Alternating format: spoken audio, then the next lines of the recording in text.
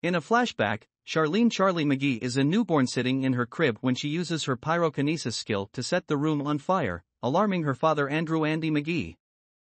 A doctor in a clinical trial tells a young Andy and his girlfriend Victoria Vicky Tomlinson that they will be given an injection of the experimental chemical drug Lot 6, which will secretly grant them supernatural abilities. Andy gains telepathy, and Vicky gains telekinesis. This conversation takes place in a different flashback. Charlie is seated at the kitchen table in the present, having just experienced a nightmare. Charlie reveals that because she has been suppressing something negative, her powers have become more unstable, and her parents have joined her. As a result of her unintentional explosion of a bathroom stall in a fit of rage over bullying, she causes a commotion at her school. Andy is seen using his ability, the push, to persuade a client to give up smoking, despite the fact that the pressure makes his eyes bleed. Captain Jane Hollister, head of the DSI, is keeping an eye on the thermal signals Charlie's outbursts are leaving behind in a covert facility. Dr. Joseph Wanless, who developed Lot 6 and the superhumans it produced, urges Hollister to get rid of Charlie before her abilities deteriorate. John Rainbird, a fellow superhuman, is enlisted by Hollister to help her. When Rainbird enters the McGee home, Vicky tries to defend herself by using her suppressed telekinetic abilities. As she and Andy enter the house, Rainbird overpowers her and kills her while holding Charlie at knife point. He is overpowered by Charlie's abilities, and she unleashes a concussive burst of flames throughout the home. Charlie and Andy drive off in their truck. They come across Irv while traveling.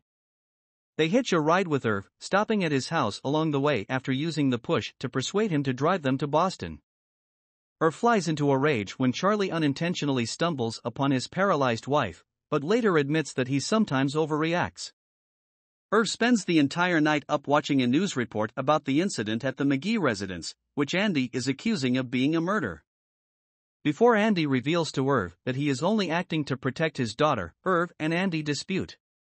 Irv relents and tries to protect Andy and Charlie when the cops show up as a result of his earlier emergency call after Charlie tells him his wife has forgiven him for the accident that left her paralyzed.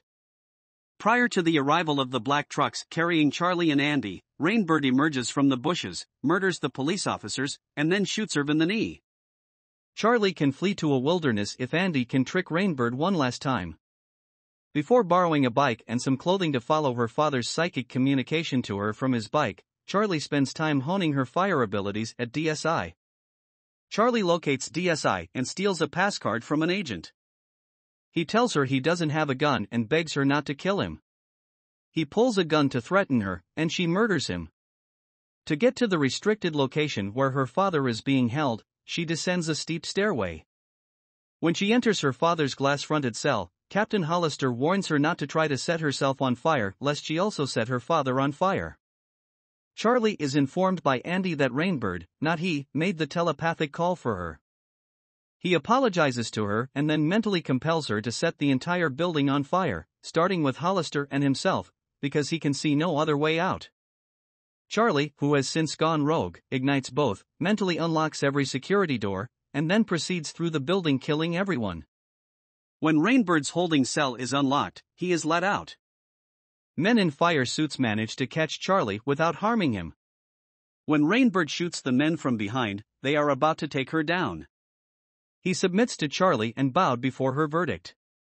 Before burning the remainder of the building down, Charlie spares him after seeing herself in the mirror and recognizing that the DSI is also in control of him. Last but not least, Rainbird and Charlie are seen strolling along a beach. Charlie lets Rainbird carry her and they walk off into the darkness together, realizing they are the last two people left in the world.